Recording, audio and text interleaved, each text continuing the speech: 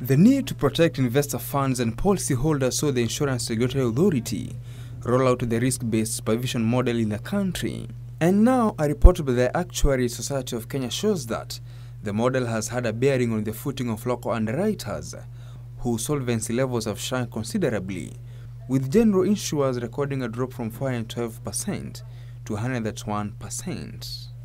Late payment of premiums and a requirement to pay claims promptly has also eaten into insurance firms' capital adequacy ratios. The solvency levels have dropped from 400% to 130%. What that means is that if you had a capital of 400 million, now all of a sudden you're being asked to put in more capital.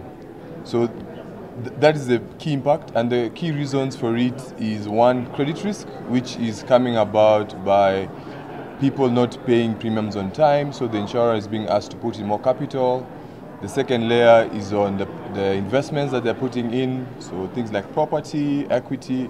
So the new requirements are that the insurers should be ready to pay for claims when they're required to do that. The continued generalization in pricing of investment risks in the country by international players has also contributed to missed investment opportunities. Having more of a local eye on pricing the investment risk and even advising the investors such that, the political risk in Kenya, whilst is high, can be, more accurately priced for the purpose of investments. So there's that aspect. But some other risks, like probably insurance risks, motor, medical, we would actually think those are probably underpriced. So there's a bit of a balance there as well.